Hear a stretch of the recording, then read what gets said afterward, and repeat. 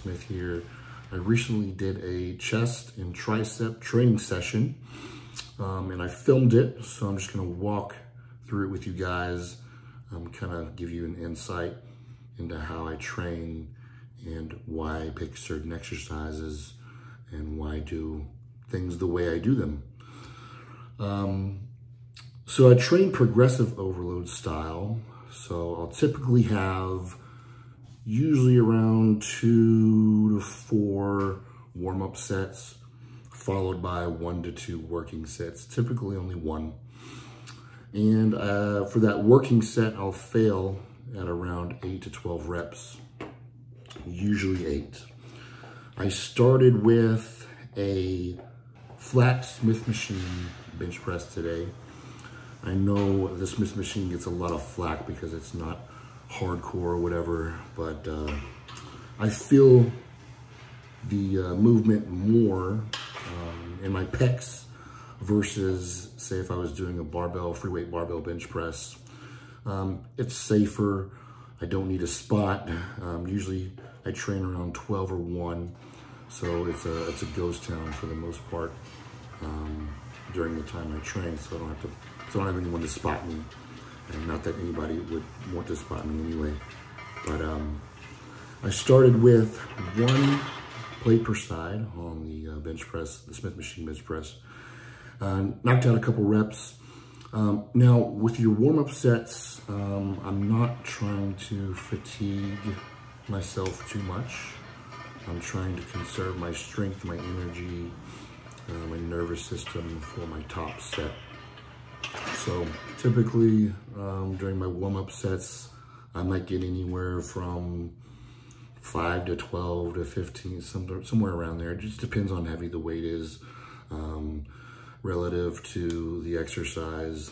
But I started with 1 plate per side, moved into 2, 3, 4, and then my top set I decided today was going to be 5 plates per side, in which I failed at around 7. Now, I was going for 8. I thought I could get 8 today, but apparently my strength isn't up to par yet.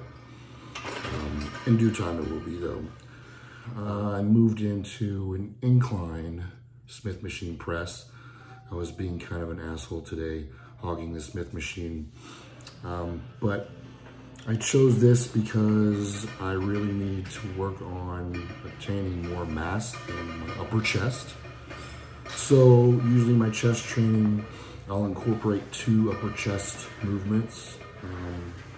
Incline Smith machine bench, I feel, is really good for adding mass. So I started with 2 plates per side because I was already pretty warmed up from the prior exercise. Moved into 3 plates per side. And then my working set was with 4 plates per side, to which again, I think I failed at around 7.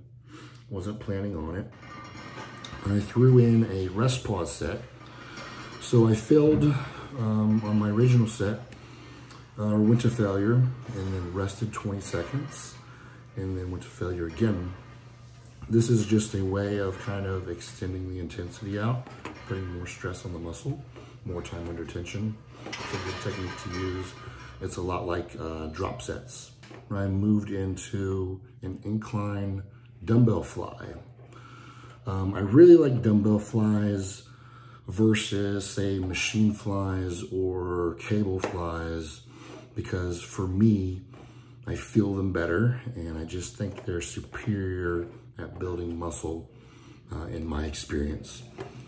So with the incline dumbbell fly, I started with, I think, 50 pounds, knocked out a couple reps, moved into 75 pounds for a couple reps, and then my top set was with 110s, which I mistakenly grabbed. I was really supposed to grab the 105s today, but I ended up getting 6 with the 110s.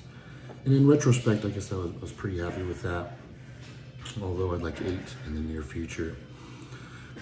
So with the incline dumbbell flies, I'm really trying to concentrate on getting a stretch at the bottom and then following that stretch up into a really hard contraction at the top. Last chest movement was a cable fly. And I typically will do 2 pressing movements in a chest training session and 2 fly movements. So I chose a cable fly for my last movement today. Now there's several ways to do this. Some people stand upright, some people take a couple steps out and kind of angle their bodies. Today I was bent over at about a 90-degree angle, and I stood right in the center of the cables, and I really feel this more in the top part of my chest. Again, that's an area that's lagging a little bit for me, so that's why I did the cable fly in that manner. Now I did, I think, 3 total sets, and on my top set, I included a drop set again to intensify the set and put more stress, more time under tension on the muscle.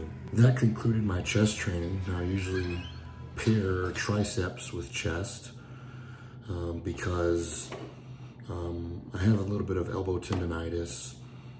So I find that if I do chest first, it kind of warms up my elbows, and I can just transition straight on into triceps with no pain, and I don't have to warm up as much.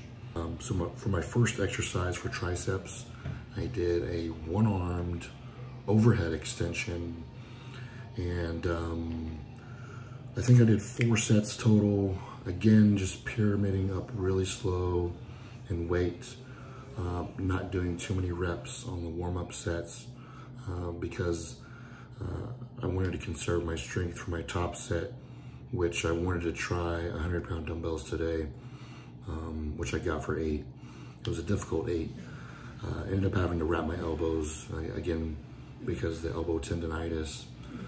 But I really like the overhead extension, and I recommend everyone include some type of overhead tricep exercise in their routines because it really emphasizes the stretch at the bottom.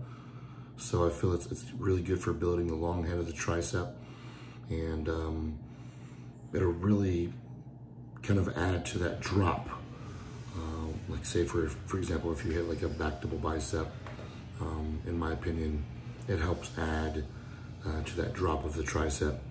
My second and final exercise for triceps was a tricep cable pushdown.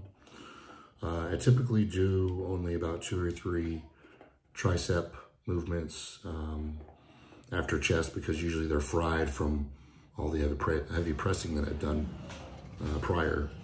So with the tricep cable pushdowns, I really look forward to these because I don't feel any elbow pain at all versus say that tricep overhead extension that I just finished. I chose the camber bar just because it's easy on my wrists and I get a really good contraction from it, say versus a straight bar. I don't know why. But again, just pyramiding the weight up slow, not trying to fatigue yourself too much in the warm-up sets. I worked up to the full stack plus a 45 on there. I believe I got like 8 to 10, and I decided to add in a rest pause set, again just to increase the intensity and the time under tension. And by the end of that, my triceps were fried. So at the end of my workout, I make sure I log all my weights and kind of reevaluate for the next week and just try to beat those numbers. Might change some exercises around if I feel that I'm not making any progress, change the exercise order, or just swap out exercises completely if I feel like I've kind of hit a plateau. But that pretty much sums up my chest and tricep training.